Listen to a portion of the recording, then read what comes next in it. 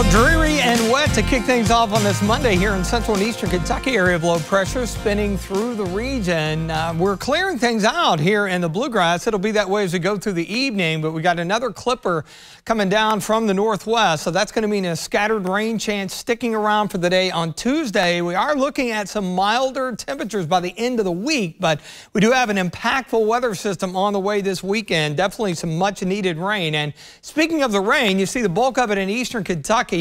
Breaking the clouds, and with that low exiting, the showers down around Hazard, Whitesburg, and Harlan should be moving out fairly shortly. But you look back to the northwest, you can already see a little bit of cloudiness beginning to increase. Nice night for Southern Lights. You can see everything lit up with our Bluegrass Pace Care Skyview AC Camera Network out of the Kentucky Horse Park.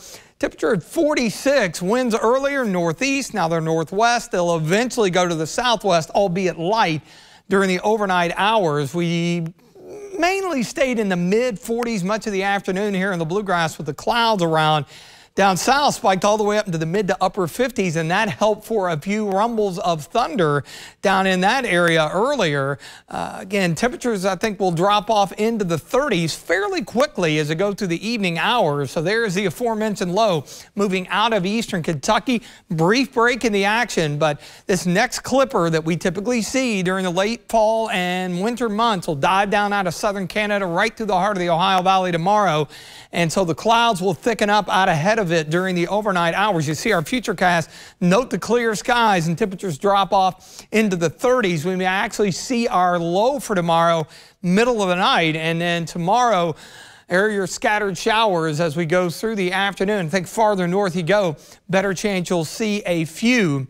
Area of low pressure, that's going to be moving out. And on the backside of it, maybe enough moisture for a scattered snow shower or flurry tomorrow night into Wednesday morning. Otherwise, just kind of a chilly day. But as this high settles down to our south and eventually nudges to the east, we'll start to see that return flow. And you see what happens with our afternoon highs. We go from low 40s to low 50s Wednesday and into the day on Thursday. And then it gets a little more active. So looking at the two major models here, you'll note the timing off as we head into Saturday.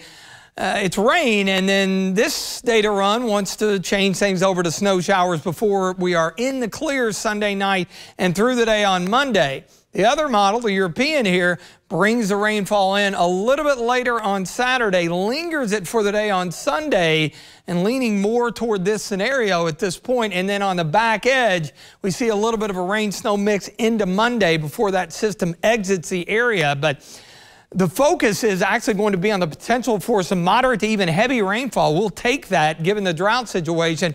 It's going to be breezy, even some thunderstorms in the mix on Saturday.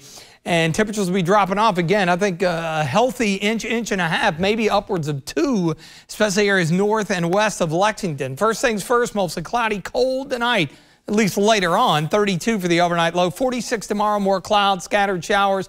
Looking a whole lot better by the time we hit Thursday, Friday. We press 60. That'll be our nicest day of the stretch. And you see the breezy, wet, and stormy conditions Saturday. At some point later on Sunday, should begin to start that transition. The bulk of the moisture apt to be out of here, but nevertheless, could see some snow showers on the tail end of it, something we will watch heading toward the upcoming weekend.